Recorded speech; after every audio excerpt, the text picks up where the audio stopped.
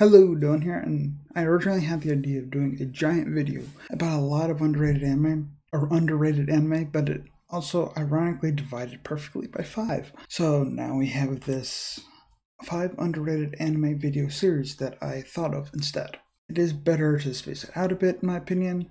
Anyway, this list is in no particular order other than alphabetical, and I don't think I'll include the summaries with these like in my top 5/10 videos. So let's begin. First one here is Angels of Death. This anime gives off a mystery with the characters as well as the atmosphere. The game this anime is based off came to the Switch sometime after. Obviously, I had to get and play it, and I really enjoyed both, and I hope you will too. Up next is Bento. This anime is hilarious with the concept of people literally fighting over bentos that are on sale. The fight scenes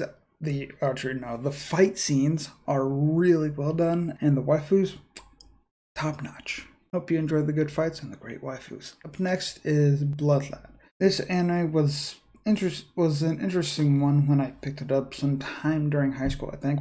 And I actually read a bit of the manga as well at the time too. I really love the art style it has, and the concept is honestly really good. The way it's switched between the demon world and Earth is pretty incredible, and the different characters in it with all kinds of different personalities is great. Too bad it only got 1 season, and yay, but I want that season 2. Up next is Canon.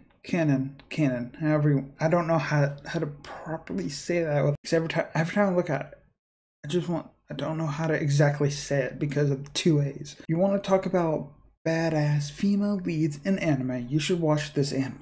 It is full of so many badass moments for the girls in this anime. Kind of want to rewatch it as I was making the scripts, but that is all I'm going to give you for it.